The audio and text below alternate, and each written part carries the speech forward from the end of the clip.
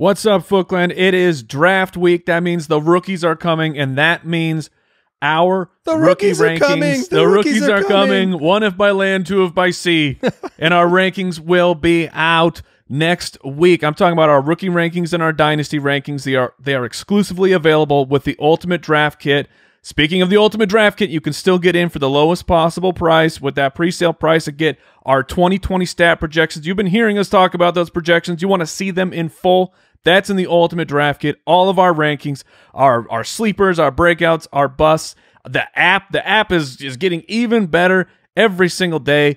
So if you want those rookie rankings sooner than everybody else, ultimatedraftkit.com.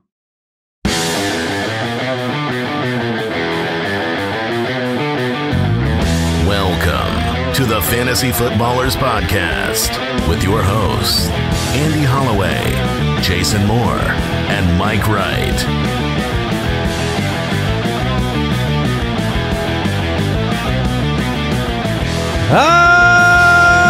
Welcome in! Andy, Mike, and Jason back with you, the Fantasy Footballers Podcast. It's NFL Draft Week. Yes, it is. And we are very excited to be with you. I can't see anything. Look, you have sunglasses on. Just for a moment. I don't know why, though. I've been told I need to combine the mustache with aviators by Mini. Oh, well, because aviators go with everything. Yeah, but indoors with a computer screen is really not working out. So No? I thought maybe, I would just take away my vision. That way I could focus on my mental picture for the NFL draft. And that's what we're breaking down today. In fact, we are going through rookies on the show today. Yes! The ones that are exceptionally relevant for fantasy players. The ones that we will be tuned into on Thursday. When the ones that I hope NFL GMs are able to be tuned into as opposed to technological issues that they're facing. But I know we're hyped. Jason is guys, man. Jason is sporting an NFL draft background here on the podcast today. I'm super excited for this week. I mean, look, the entire world right now is needing this NFL draft. It's going to be a massive hit no matter if it goes smooth or if it's a catastrophe. But the actual players and talking about them, I mean, we've been talking about these guys, the last month or two. Sometimes on the Footcast, we'll get some questions. But on this show, we haven't really dove into the rookie prospects, the names, the talent, the skill, the expectations. So I'm stoked to do that this week leading up to the draft. And this really is the precursor to everything exciting about fantasy football and the rookie class, because after the NFL draft on Thursday, and on Thursday we have an episode coming out in the morning, we'll make some predictions about where we think these guys are going to land. We'll be talking about them as talents today, but so much about where they'll end up in the rookie rankings, about where they'll end up, on your fantasy team is going to come down to that fit, that destination. Who takes them? What did their situation look like? And, we're going to talk today, probably say things about one guy we like a little bit more than another. But I'm going to be honest with you, when it's close, it's always going to come down to that offense that they find themselves in. Yeah, and whether I they're totally agree with that. Like when you're scouting these wide receivers, looking at can these guys succeed at the next level? I mean, it's we don't. You gotta be careful and not fall madly in love with a player, or you get Hakeem Butlered. Nobody wants to get Hakeem Butlered. Also, insert Andy Isabella. Insert Andy Isabella's name there as well. No, well, to be fair, Andy Isabella was a second-round pick, and then he just was the king of the jet sweep. However, last year we did have rookie wide receivers land in places we really didn't like, but then still turn out to be valuable fantasy assets. That is true. Both A.J. Brown and Terry McLaurin. And Hollywood.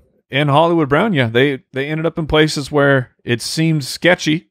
Seemed sketchy for fantasy. At least A.J. Brown, though, that's like... Yeah, I was going to say, you could not have predicted a QB change. I was going to say, A.J. Brown we were right. getting a better quarterback, and then when Case Keenum was the quarterback, it was still better than Haskins for Scary Terry. But yeah, the NFL draft will change rankings drastically. All right, I want to encourage you, check us out on Twitter. You're going to want to be there this week, draft week. We're going to go live. I'm going to tell you about that in a moment. But Twitter at the FF Ballers, Instagram.com/fantasyfootballers, and then I must stress, go to youtube.com/thefantasyfootballers. Not only will we be live. There you go. And click the bell to find that out. But Jason's newest Jason Eats episode is up. It's a real humdinger. It's special, very special. People are enjoying that. I want to tell you about the Ballers Ultimate Draft Week Prize Pack and live stream. It's here. It's finally here. The NFL Draft is here, and what we're doing is we are doing a very special NFL Draft-oriented prize pack if you ordered the Ultimate Draft Kit before Sunday. This is huge. And spoiler alert, I'm just going right to the top. This is a listener league spot. People are always wanting, how do I get in the listener league? Well, someone's getting in the listener league this week just from winning this prize pack. But there are next week. Sure, they'll get in next week. Sure, okay, but they're punching their ticket this week, Mike. Okay. And we did this last year with the NFL draft, so we're doing it again. We're doing a big prize pack. Again, you got to get the Ultimate Draft Kit before Sunday. That's ultimatedraftkit.com. You're entered to win a listener league spot. You're entered to win a video fantasy draft review with us. So you hop on a Zoom with us. We'll break your team down. We're also giving away a signed Julian Edelman jersey, a signed Devontae Adams mini helmet. And all you got to do is pre-order the Ultimate Draft Kit at ultimatedraftkit.com by April 26th. And don't worry, if you've already pre-ordered it, you are entered to win. Yes. So anybody that's pre-ordered before April 26th, it's going to be a lot of fun, and we're doing a live stream on Friday. Yeah, that's the other big headline. Ticket. So talk about that, Mike. Thing. Well, I talked about this last week. We were saying, what are we most excited for draft week? This is what I'm excited for. We are doing a big live stream on Friday. So round one will be in the books. We will know what has happened. People have frequently asked, guys, like, stream during the draft, do this, do that. And we kind of had met our minds as like, what is the best way we could possibly do this? Like, get out there, answer questions, react in real time. And this was it. Like, we get to watch the first round. We get to consume that information. We get to sleep on it, because often after that first round, when that pick happens and you either take the victory lap or you crumble into a pile of goo, and then you sleep on it and you go, oh yeah, maybe this isn't so bad, or maybe this is much better than I thought it was initially. So I'm very excited. It's always a good time to live stream with the Foot Clan asking us questions, and so I'm very, very excited for that part. And that's going to be 5 p.m. Eastern, 2 p.m. Pacific on Friday, streaming on all platforms, YouTube, Twitter, Facebook, Twitch. Going to be a lot of fun. I know we're all going to be on there. We're going to be reacting, arguing, taking questions. And again, get in that prize pack, ultimatedraftkit.com. You're gonna get it anyways. Yeah. Why not pre-order right now and try and win this cool stuff? Yeah, that makes a lot of sense. I want to jump right into rookies. Are we ready to go? Let's go. Let's go. Hey, rookie. Welcome to the NFL. All right. This is all about name awareness. This is all about making your Thursday, Friday, Saturday more fun, because you are keeping your eye out for the top prospects and the best potential landing spots, the best fits, the best situations for these guys. And so let's start at the quarterback position. You know, we all broke down, scouted these guys, Joe Burrow, Tua, Herbert, Love. We looked at these guys, and I'm going to be honest with you. My first expectation going into film work on these rookies was that I would end up with Tua at the top of my board. That was my expectation. I think from a whatever word you want to use, personality, Clutch. Yeah, whatever you want to say about, like, I like Tua's mental makeup. That's what I want in a quarterback. You like guys a little bit more low key. He's more low key, but he's you know, when I compliment him, I feel like I'm somehow insulting the other guys, and I'm not meaning to do that. But in some regards, the makeup of Joe Burrow, the way that he's more Baker, okay?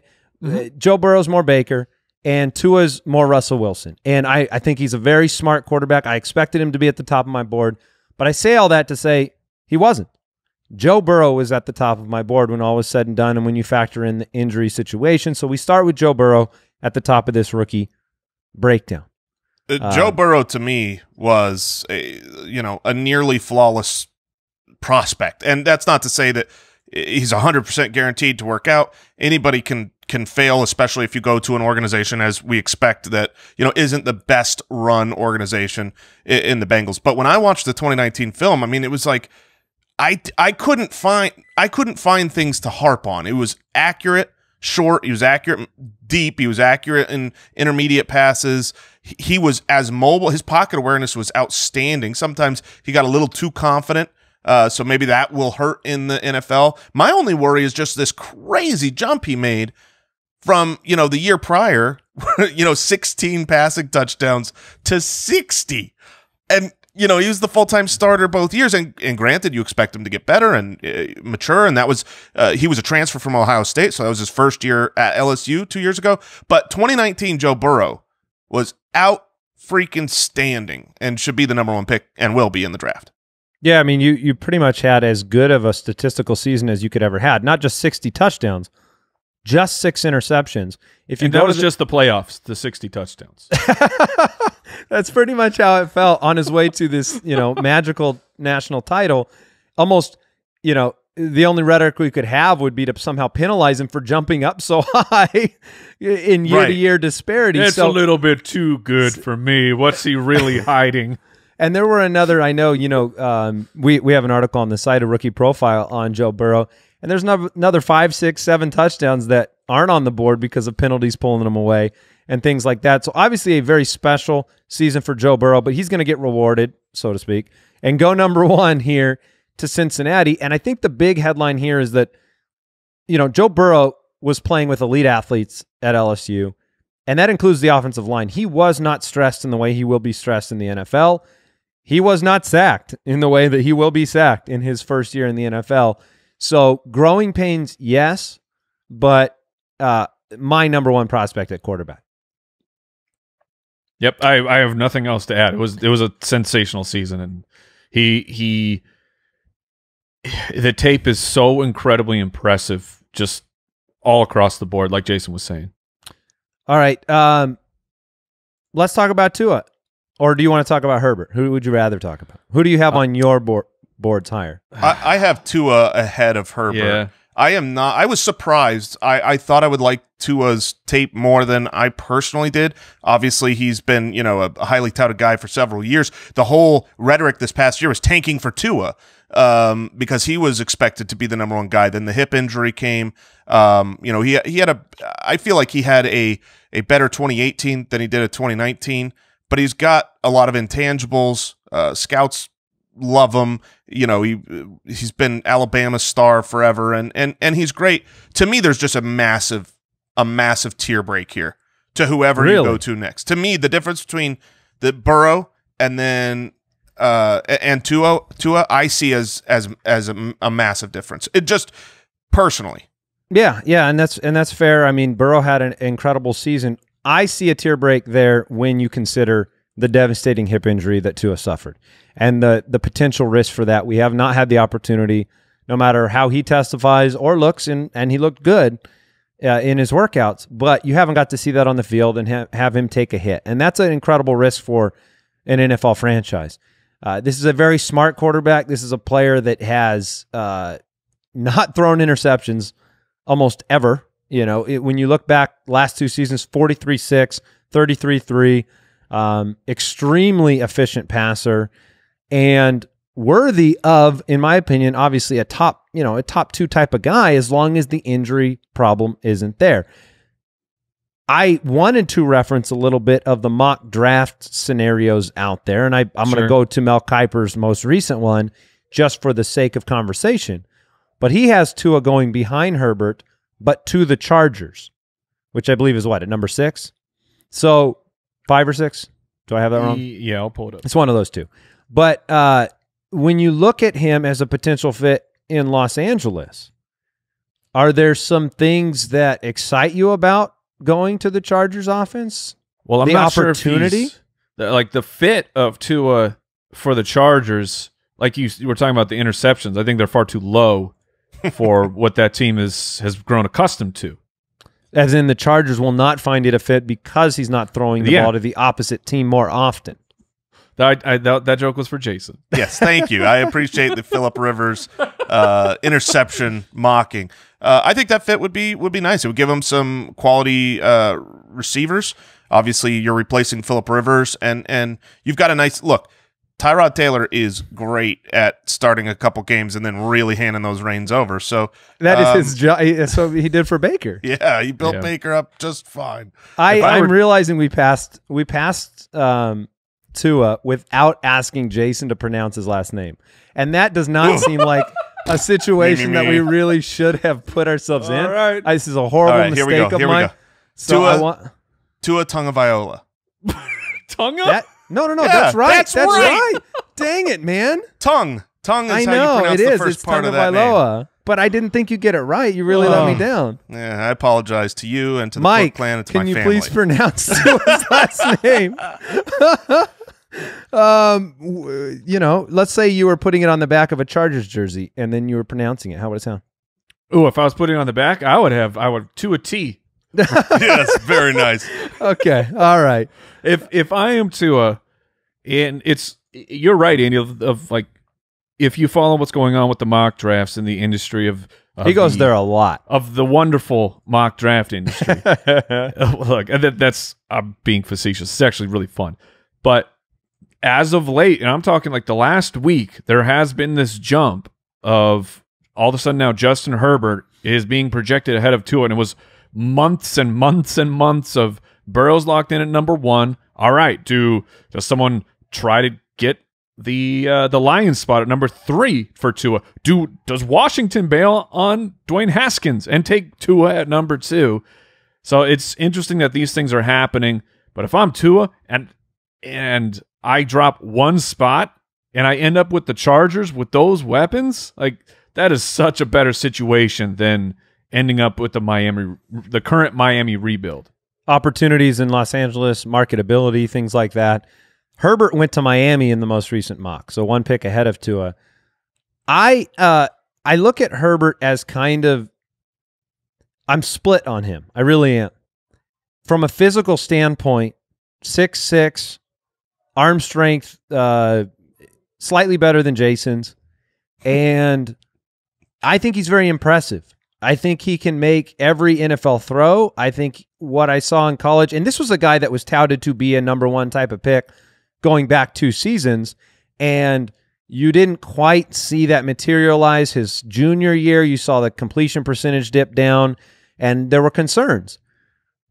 But I can see why some people like him, and it's interesting, Mike, you brought up the 3 names, Herbert, Tua, and then obviously Burrow.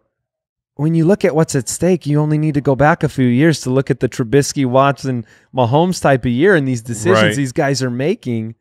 You know that these 3 are not all working out, is my point. But Jason, what did you want to say about Herbert? Yeah, Herbert to me strikes me as a perfect John Elway prospect. He's big, he's strong. Not John Elway himself, you're saying. No, but the type of quarterback John Elway loves. Big, strong, can throw the ball over, them mountains. It needs to work on his accuracy. We can fix that. When I watched John Elway do that on purpose, like he just wants Denver to be like to realize like, I'm the greatest. I was the best quarterback of all time. I'm doing my best here, Denver. I'm bringing these guys in, and they're just not good enough. It's not my fault. Yeah, to me, Justin Herbert, if I had to project, will he succeed? Will he fail? I would be on the fail side. If you're looking 5 years down the road, he certainly has the tools physically to succeed. He has the production at Oregon that is worthy of a first-round pick. But when I watch the tape, just too much inaccuracy on. There were just so many missed opportunities that I saw on film, and those aren't usually rectified. I mean, when you're not an accurate passer, I think that just doesn't work in the NFL. That's like the number one thing I look for. So I'm not super high on Justin Herbert. Yeah, I think he was a little uneven, and he needs to be in the right situation to have success. Other quarterbacks to look at briefly: Jalen Hurts, Jordan Love. Jordan Love gets some of that draftnik buzz here and there about his upside and potential. I didn't really fall in love with Jordan Love on film. Nice one. Thanks. But I'm also not in love with Jalen Hurts. This is a guy that I followed for a long time, from his time leaving Alabama, going to Oklahoma, following in the footsteps of Baker and Kyler. And while he was an elite collegiate producer, my concerns with Jalen Hurts, and Jason, you and I were talking about this, I'm worried we're going to be on the Deshaun Kaiser type of train with Jalen Hurts, where athletic, dynamic player, but I don't know if it's going to translate, so I'm not extremely excited about those two guys. I know you talked a little bit about the possibility of Hurts to New England. I would love Hurts to go at the end of the first to New England, have them build around him. I love Hurts as a prospect. He actually is accurate. Granted, he had all day to throw the ball with a great offensive line, but he's a super dynamic runner, not to the level of Lamar Jackson, but he would be that next guy out there, better than Deshaun Watson or Kyler at running the ball, and is accurate in the pocket. I think he took a big step up this year, and some of that obviously is Lincoln Riley in Oklahoma and in the system, but some of that was him. He looked good to me.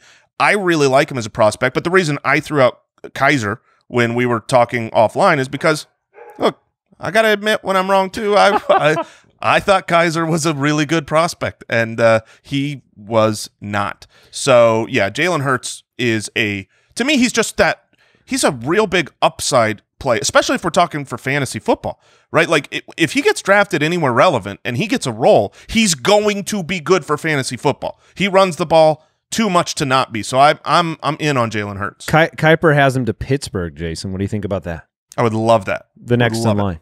Yeah, it's a great organization. They will build around him the way that the Ravens are a great organization, and they built around Lamar Jackson.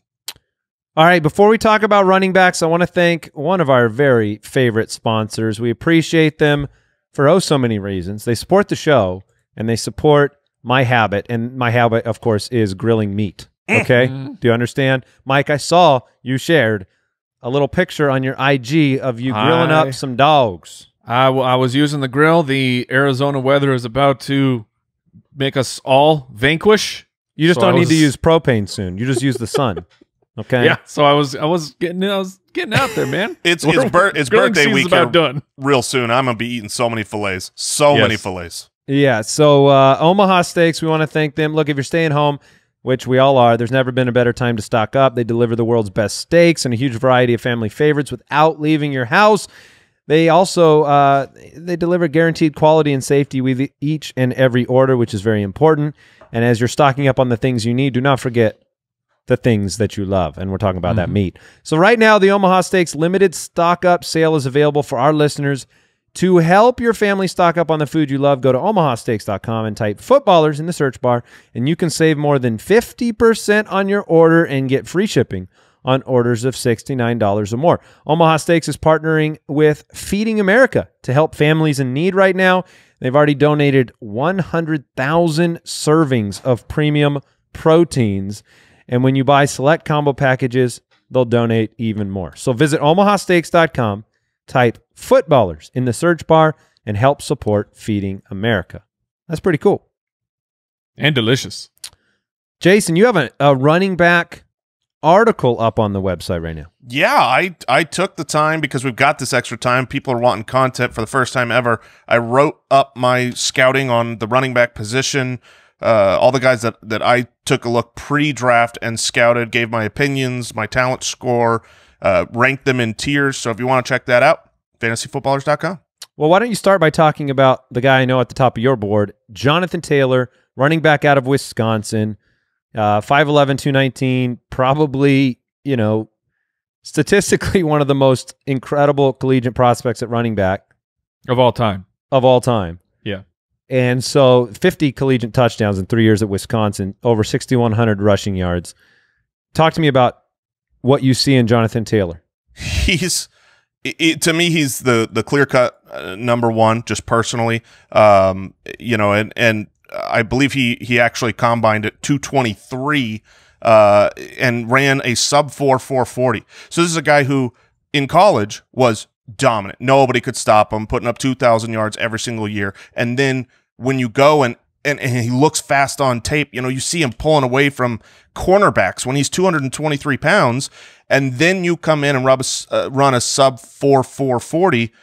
I just think that translates. And the only weakness is in his game. He's got a big fumbling problem that obviously needs to be corrected. But that's something that we have seen time and time again. Players come in with that from college, and they can correct it, unlike accuracy at quarterback. So I'm not too worried about that, especially if he has the draft capital. I hope he gets with a first-round or high second-round pick. Oh, he'll be a second-round pick at the latest. And and then the other issue is, well, is he a pass catcher for fantasy? That's what people want to know. He didn't do that much until this last year. But this last year, Mike, you saw this and pointed it out. I pointed out in my article. He had a larger percentage team market share than your Eclair did over at LSU. So, I mean, for his offense, he was involved. He was a pass catcher, and when I watched him at the combine and the drills, he looked smooth to me. So I love Jonathan Taylor. I think he's a grade A. This is what's the highest USDA prime? Going to the Omaha Steaks. You would know, Jason. Yeah, you would know more than any of us. Oh, it's Jonathan Taylor. That's the answer.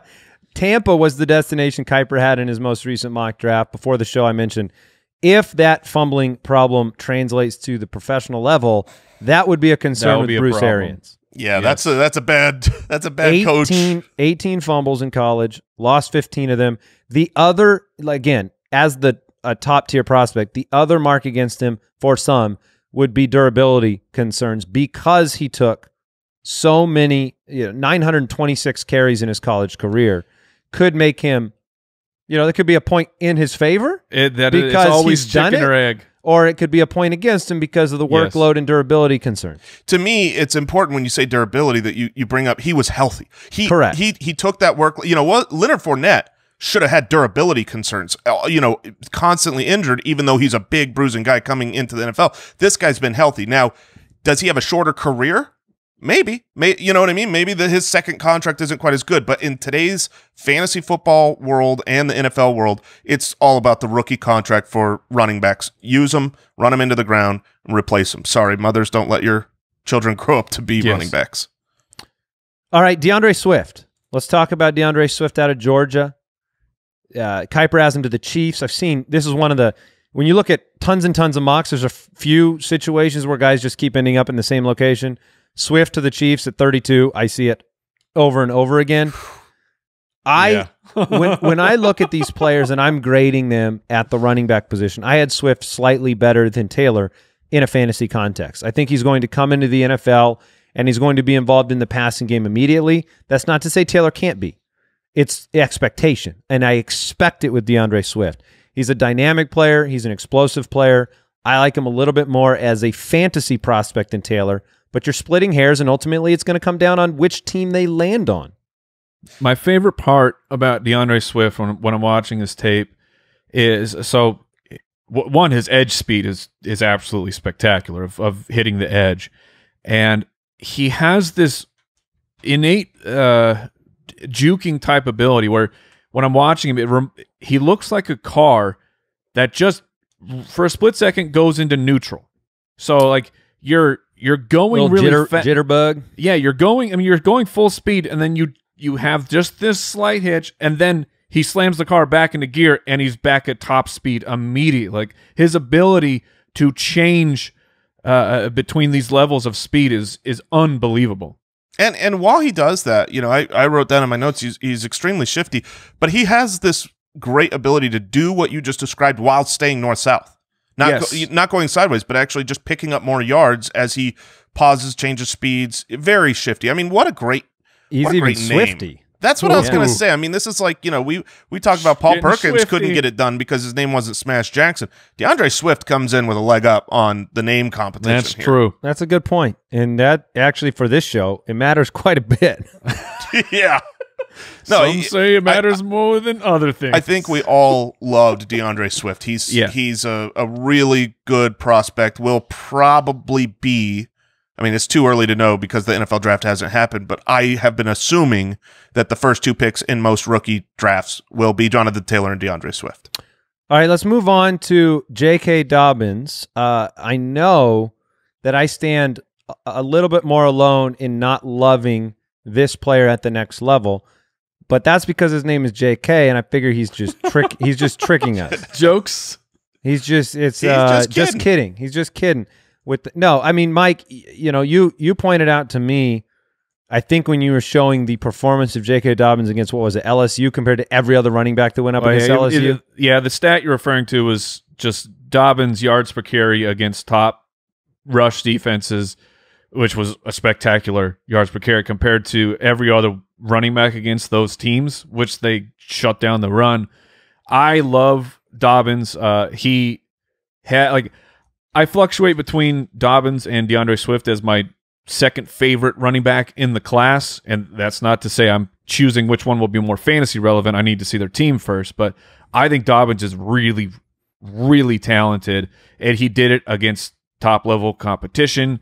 And you saw him.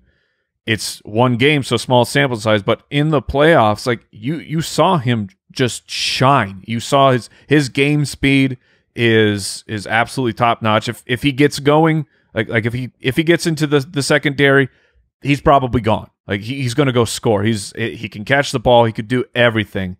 Yeah, I think he is a very, very well-rounded, talented running back. Jason, did you want to speak to Dobbins? I really like it. He's just very well-rounded. I worry that his size might preclude him from having the workhorse role. He can handle it. He is a workhorse back. He's built for pretty much all situations. But if the NFL does not agree, or the teams that have the ability to draft him, if he ends up at a place where I could see his issue being that he's a committee back. That's why I have him where I do. That's why I got him at 5. Yeah, but I love the talent, and I love the fact that when he played against the best, he was better. He not just better than himself, he was better than the competition. And I love that in a player. So I expect good things. Mike, are you going to wince profusely if he lands where Mel Kiper has him, which is the Los Angeles Chargers?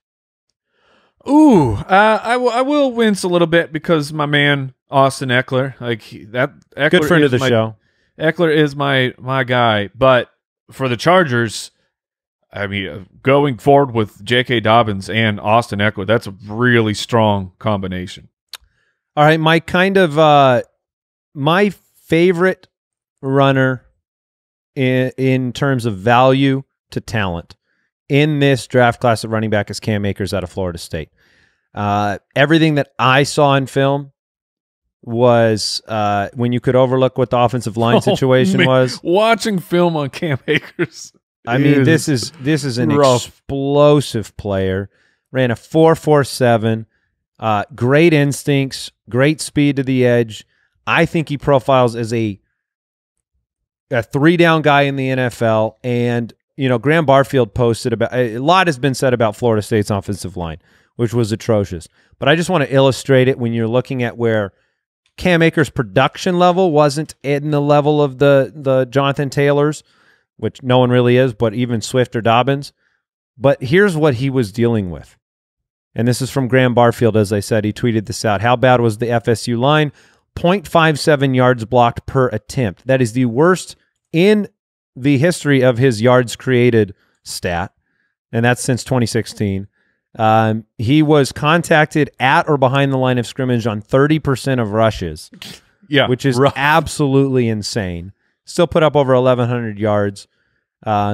He's an elite player to me, and the one that I kind of, everybody in these draft classes, they pick this, their favorite kind of darling, and Cam Akers is my running back darling for fantasy because I think if he ends up in the right position, he may take over that job quicker than others. Yeah, I loved him. And it's funny, I see, on Twitter, a lot of people, whenever Cam Akers is brought up, they're like, oh, let's see how many times they mention the O-line.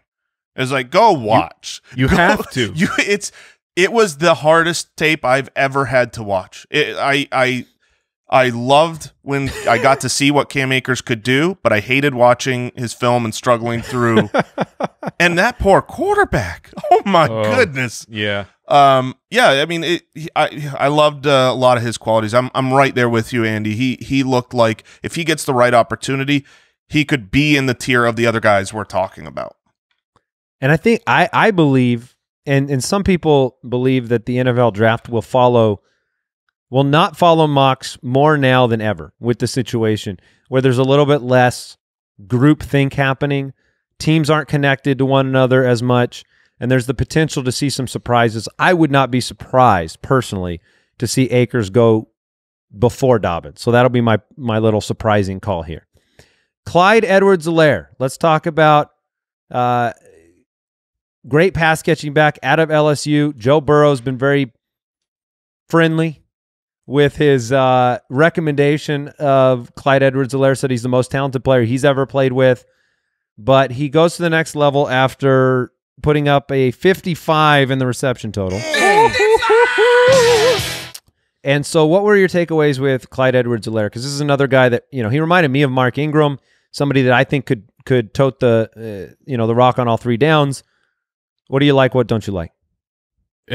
What jumped out to me is immediately he looks like this is an Andy Reid running back. And I had this a couple months ago. I had tweeted what happens to rankings because everyone, rightly so, loves Jonathan Taylor.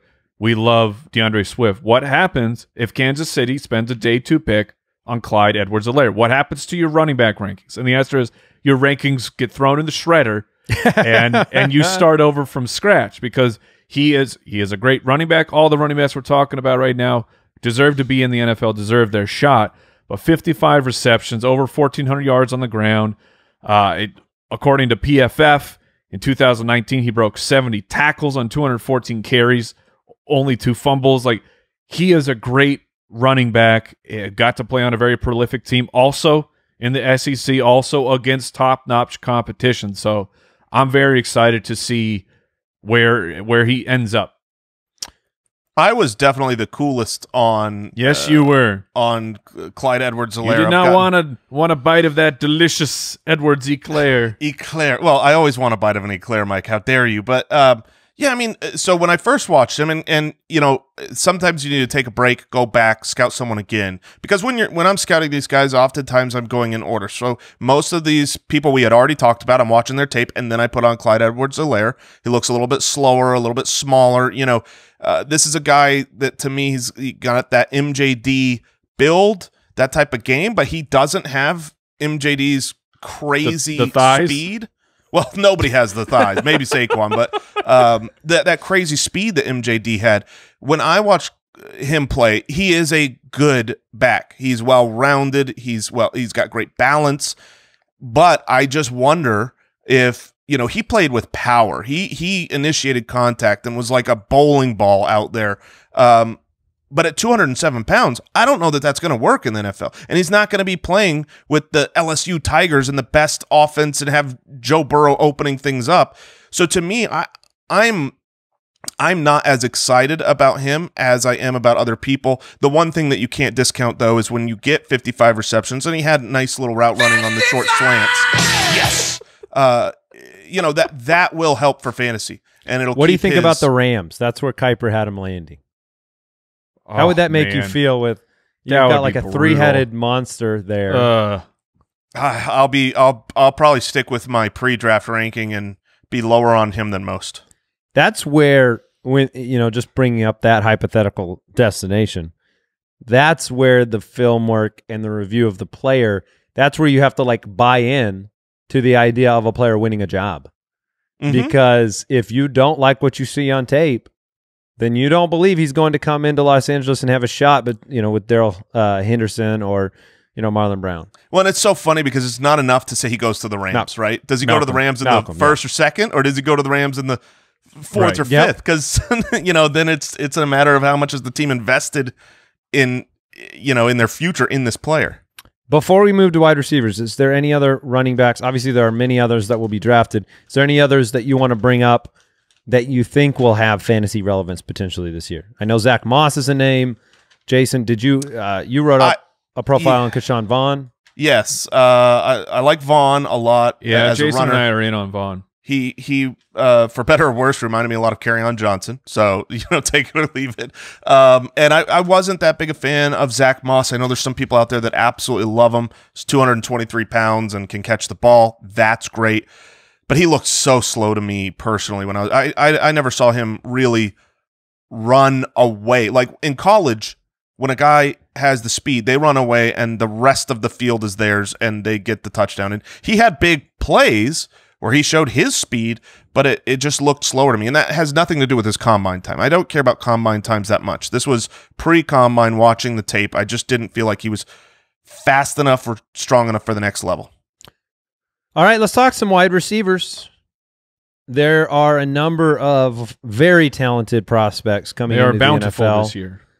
And so let's talk about the two more high-profile, most mentioned names. Doesn't mean that they are necessarily the best. But let's see where you guys have them. Jerry Jeudy, CeeDee Lamb. Jerry Jeudy out of Alabama. A lot's been made of his, incredible route running, a technician, his ability to really come in and be a difference maker right away. Kiper has him going to Jacksonville. That would be interesting. But last year, 77 receptions, 1,100 yards, 10 touchdowns. The year before, 68 for over 1,314. So when you look at Jeudy and you look at Lamb, who did you guys have profiled higher? I was similar to what you were saying with scouting Tua. I assumed I'd come in with Jeudy the highest because I loved him the last couple years while scouting other players at Alabama. I'm like, man, this Judge Jeudy guy is unbelievable. But actually, CeeDee Lamb is the guy that I ended up with at number 1.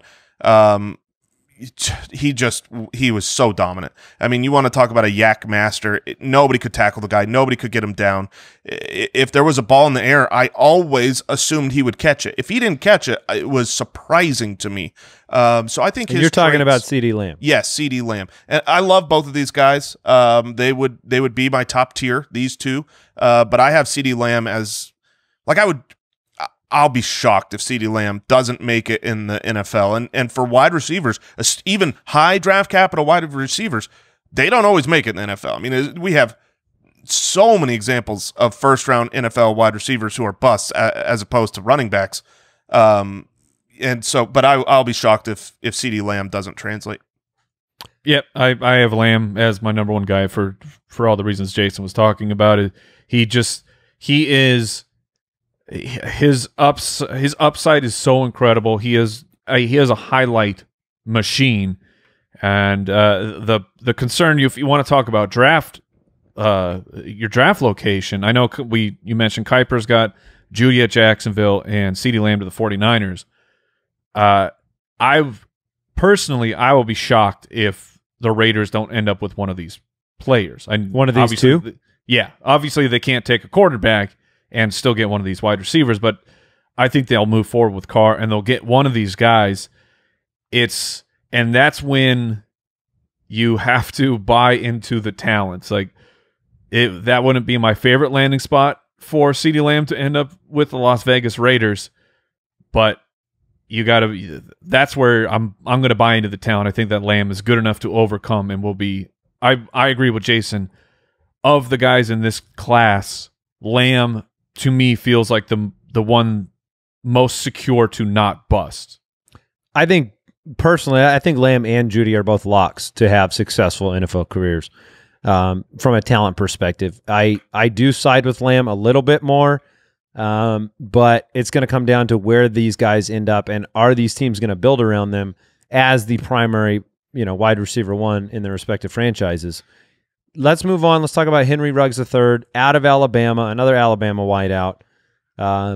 Impressive. We've got the Eagles taking him, which I think we had a quick question a few weeks ago about, I don't even remember what the exact question was, but we had projected the Eagles taking a wide receiver. In this case, it would be Ruggs, according to Kiper.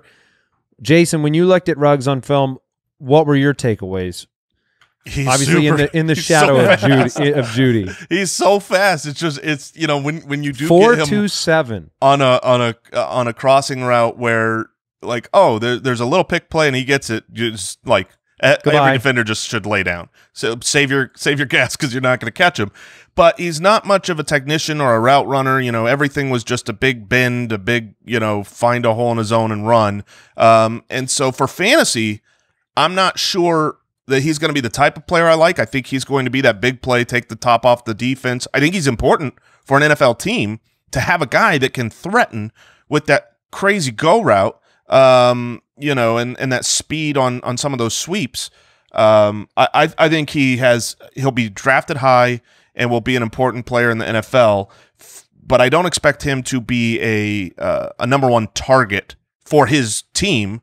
Career-wise, that just wasn't his role in college.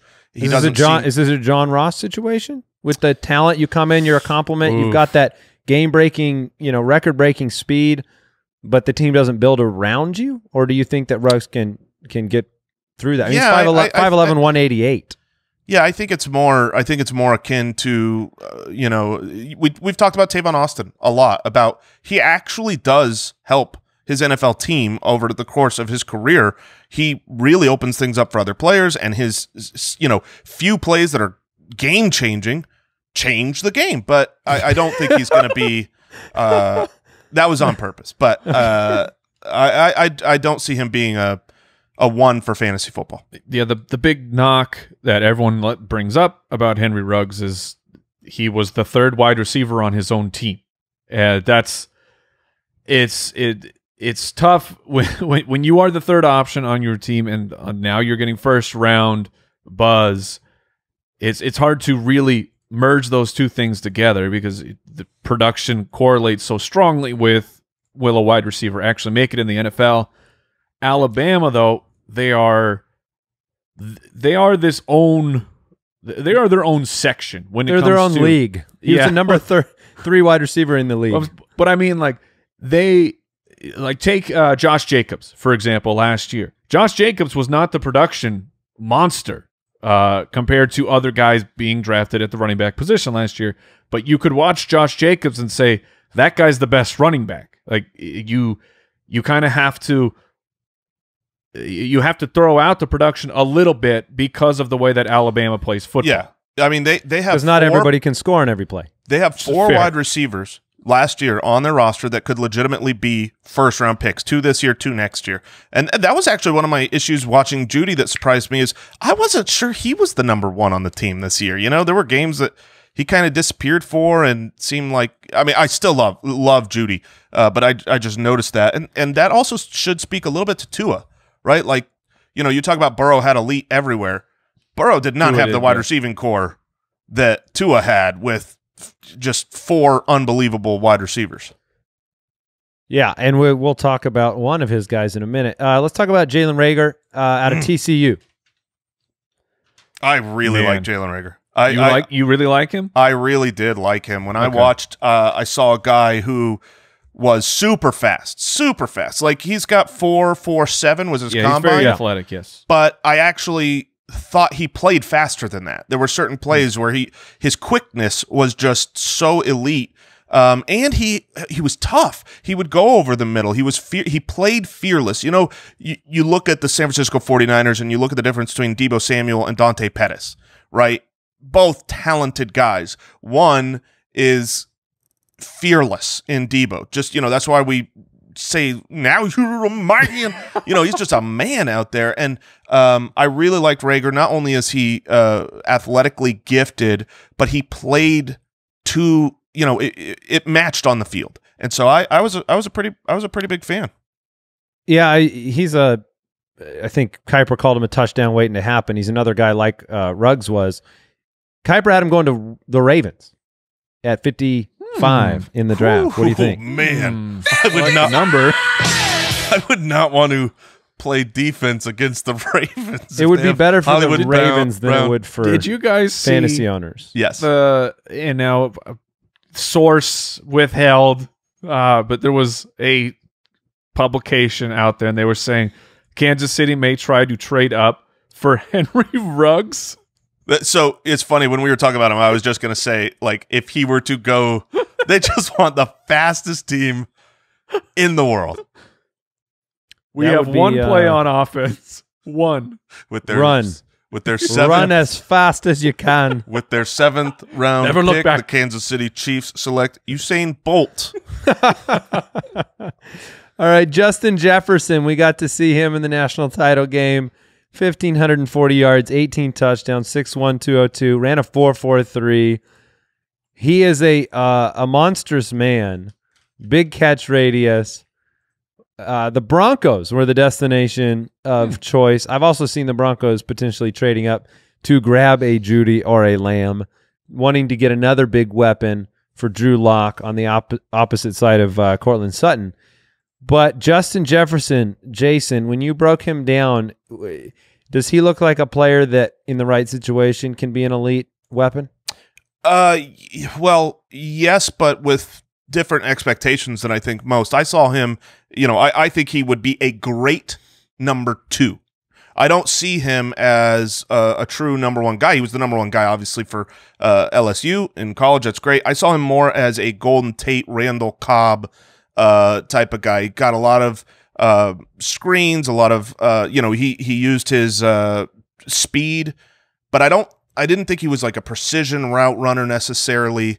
But I think he's a very good player, but I think he's going to work better in the NFL as a 2 than as a 1. All right. Other wide receivers that were standouts for you before we close out today's show. I would bring up the name of Denzel Mims simply because he's athletically off the charts. Out of Baylor, 4.38. Yeah, 6'3", 207. 6'3", sub 4.4. So his adjusted speed score is off the charts. If you read the write up on our website from Matt Harmon, there are. I mean, you better have a fan to try and cool yourself down when you see the names that are being mentioned in this article with Denzel Mims.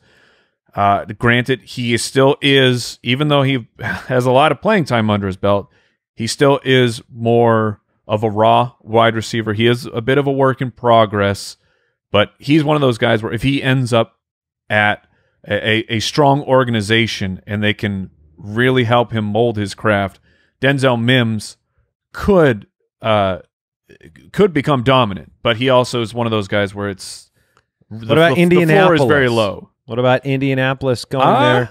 Yeah, I would take that. Get a year with Phillip Rivers, have him be the Mike Williams. Yeah, I mean the organization seems very, very stable with Frank Reich right now. Yeah, I like Denzel Mims. It's funny, there are certain situations where, for better or worse, you get biased from other events. And so for me, I got a little bit Hakeem Butlered scared because, Hakeem Butler was so tall and fast and big, and he just, looked dominant. Really loved his tape. And then obviously Hakeem Butler could still be great. He missed his rookie year due to injury, not just not getting on the field. Although good luck now, Hopkins, am I right? But yeah, Denzel Mims looked good. He played for 4 years. I know there's a strong correlation. Four-ish. Yeah, but there's a strong correlation for wide receivers that come out early to succeed for fantasy. So he had the comp of Josh Gordon, according to Mr. Yes, that's what I was saying. There's some names in there that'll make you blush. But yeah, you are right, Jason. Of the he played through till the age of 22 season. His breakout though was when he was 20. You prefer to see a breakout age of 19. But there's nothing wrong with a 1,000-yard season when you're 20. Yeah, he was bigger, stronger than a lot of his competition. I just wonder, will that be able to translate? Because he is. Right. He's elite. He's 4.38. I mean, that's elite. But obviously, if he's used to using those skills to dominate weaker competition, will it translate to the NFL? But he certainly has a high. I think he is a high floor, high ceiling, low floor. Yeah, there we go. I totally agree. T. Higgins out of Clemson's the last name probably worth mentioning, 6'4", 215. He's humongous. We saw him last year. Kuiper has him going to the Packers. Did you guys have a good grade on Higgins potentially sliding up into that? Is he a second-round pick? Is this a player that you're going to see go to a better team because of his draft capital situation? Yeah, I think the draft capital will matter a lot. I think it'll matter a lot for him. I've seen him mocked in the first round. Really? Yeah, I have. And oh my! If that happens, things are going to change. He's a player that I think you want to see where it lands after the draft to know more about the location he lands than Green Bay, his own town. Oh, okay. What do you think? Yeah, I think T. Higgins would be their second best receiving prospect. Second best prospect. Well, I'm saying I think I would like T. Higgins better than Devin Funchess. Better That's than. Not saying much. No, I know, but that's a good spot fine for him. Dude, we don't have to talk about him anymore. We don't have to talk about T. Higgins anymore. All right. Two things. Want to thank one of our favorite companies in the world, Pristine Auction. Yesterday, a signed Darren Waller logo football went for $54. But they're doing a very special giveaway right now, an April giveaway. If you go to pristineauction.com/raffle, they're giving away a signed Joe Burrow LSU helmet. And these are not I'm pretty sure that's going to be worth a lot soon. Yeah, those are not easy to come by. They're doing that pristineauction.com/raffle to enter. Free to enter. Go check it out. And when you sign up, make sure that you use the promo code BALLERS, because in the future, whenever you decide to get in and get in on one of these auctions, that'll give you 10 free bucks. So use BALLERS at sign up when you go to pristineauction.com/raffle. Yeah, we are so excited for this draft. And a reminder before we close out, ultimatedraftkit.com. Get the Ultimate Draft Kit at the lowest possible price right now, and do it before Sunday, because then you're entered to win that Listener League spot. You're entered to win a video draft review with us, those signed Edelman jersey, Devontae Adams mini helmet. Again, ultimatedraftkit.com before April 26th. So it's through the draft weekend. Go in there now. Get yourself entered to win. You're already going to get the Ultimate Draft Kit. Mike said it before. You're going to get it before the season. Might as well get it now, and then you get those rookie and dynasty rankings before everybody else. And set your calendar reminder to Pacific, 5 Eastern this Friday. The Fantasy Footballers will be live reacting. Did I say something wrong? Yeah. What did I say wrong? You just said set your time to Pacific. Yeah. You didn't say like to Pacific. Whatever, man. It's not whatever. You got to say the actual time. Otherwise, you're saying an ocean. You can't just say an ocean, Mike. Wait, you can't just say 2 p.m. Set Pacific? your clocks to Atlantic. Yes. No, that doesn't work. Yeah, 2 p.m. Pacific. Yeah. Maybe you were saying set your calendars to 2 Pacific. But it sounded like you were set your calendars to 2 Pacific. 2 Pacific. Okay. All right. Okay. Now but yes, 2 p.m. Pacific. to 2. Yes. So this Friday, anyways, at 2 p.m. Yeah, see Pacific. Us at the Arctic Ocean. We will be there. And that is it for today's show. I'll see Judge you Giamatti, Andy, Mike, and Baltic Jason Sea. waving goodbye. The next time we speak, it will be draft day, folks. Oh, yes. Goodbye. Goodbye. Thank you for listening to another episode of the Fantasy Footballers Podcast. Join our fantasy football community on jointhefoot.com and follow us on Twitter @TheFFBallers.